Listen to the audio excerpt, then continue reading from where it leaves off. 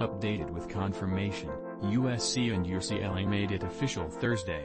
The schools are moving from the Pac-12 Conference to the Big Ten Conference in 2024. The jump, which both schools confirmed late in the day amid swirling media reports of a deal in the works, is the latest major disruption of the college sports landscape, which has been altered by players gaining rights to name, image and likeness, NIL, revenue and the rise of the five conferences. While the realignment would apply to all sports, football controls the vast majority of the dollars flowing to schools from media rights.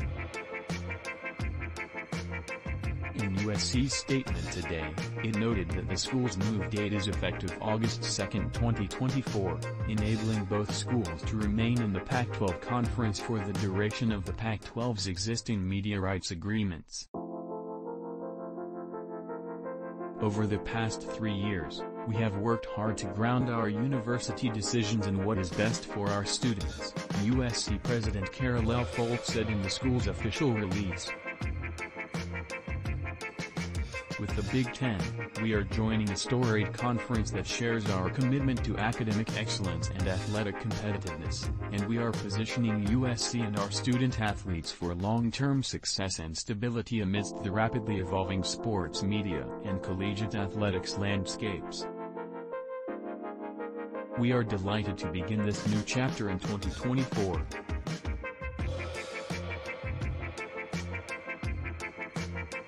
Said UCLA Chancellor Gene Block and Athletic Director Martin Jarman in their own statement. For our fans, Big Ten membership equates to better television time slots for our road games, but the same number of home games either at the Rose Bowl, in Poly Pavilion or other UCLA venues.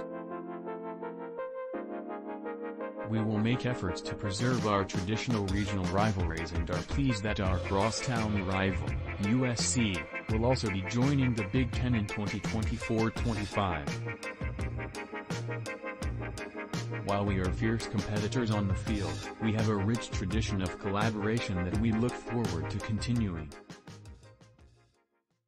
Both USC and UCLA kept mum about their plans earlier in the day, when the move was reported by numerous outlets as effectively a done deal. Bay Area News Group had the first report about the reworking of the conference. It would certainly decimate the West Coast's Pac-12, which has struggled in recent years but historically has been one of the elite conferences in college sports. Without two large schools in the nation's number 2 media market, the remaining roster would be headed by Oregon, Cal Berkeley and Stanford in terms of national recognition. A shift will have significant media business ramifications. The Big Ten, which actually has 14 schools, is one of the biggest revenue generators in college sports, especially in football.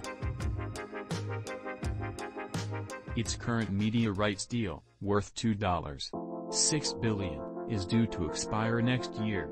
Fox and ESPN both currently air Big Ten football, but the conference has been in talks with a number of other outlets, including streaming giant Amazon.